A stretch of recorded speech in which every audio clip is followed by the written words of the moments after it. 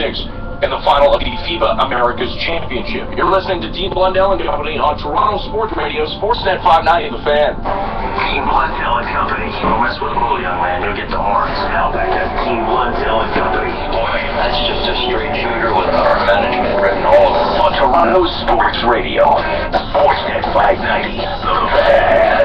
Now John Gibbons is going to take Drew out of the game here, and the crowd already on its feet. Brett Cecil coming on.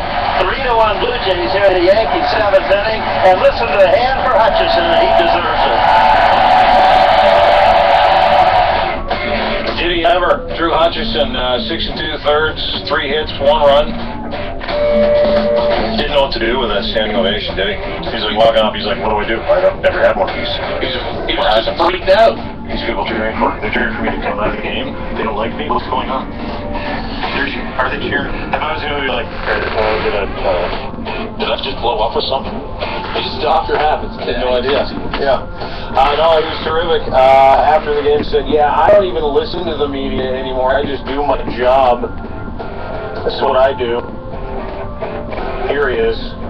When it comes to things that are out of my control, I don't really pay any attention to that, and I'm not going to, talk about it. I'm focused on, what I can control. Any that's, outside or any that doesn't, have anything to do with me or what I need to do to prepare. Whenever I'm given the ball, I'm going to go out there and try to give an effort like I did today and help our team win. Yeah, did he ever? He was spectacular. Has been now for the past little while, specifically at home. I think he said closing in on ARA around 2 at home, still over 9 on the road.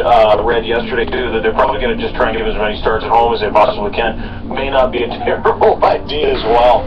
I wish it made sense, Dean. I really do. I wish there was something we could say, well, he just likes starting the game. He likes pitching the top of the first, or there was something we could put our finger on, because there isn't. And it makes no sense, because it was the complete opposite last year. He was great on the road and lousy at home, and that was the opposite. I don't know what happens or what gets into a guy like that either, right? Like if you really think about where he's at on the road, with an ERA closer to 10 than it is to 8. Yeah. Which still ain't good. No, and then he gets home and he's got an ERA of around 2. Yeah. His whip is great at home as well. He's as dominant as he was yesterday. 3 hits over 6 2/3, pitches into the 7th. He really was spectacular. I mean, he answers a lot of questions, but when he goes on the road, and are they road hush or home hush?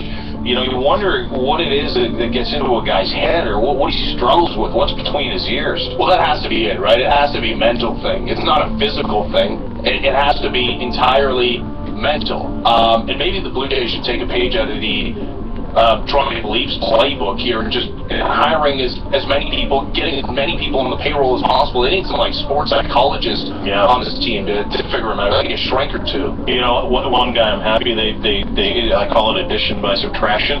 Yesterday they optioned Aaron Loop. Here's John Gibbons. Basically, he needs to go down and pitch and get on a little program. And I told him too, it won't be one of those ones that you go down and pitch according to the game. And if they need you, if you was telling, hey, a 1 inning and maybe an every other day type thing, just to find it again, because he's been sitting so long. Yeah, he's been sitting so long because you've added so many great arms to the bullpen. You brought, of course, Sanchez back. He pitches out of the bullpen. Mark Lowe is here as well, and he was terrific on the weekend.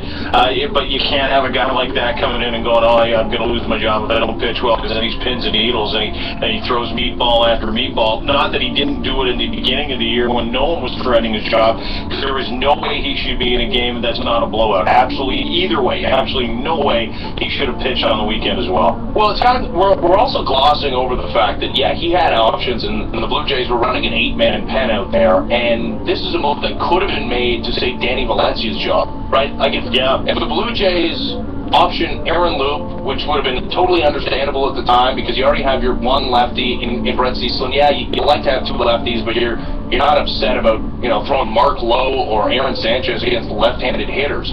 If they option Aaron Loop, you don't have to DFA Danny Valencia, and that's a big bat, especially against left-handed pitchers. We know that this team hits left-handed pitchers pretty well either way, but Danny Valencia could easily still be a Blue Jay if this move was made a couple of weeks ago. What's the thinking there?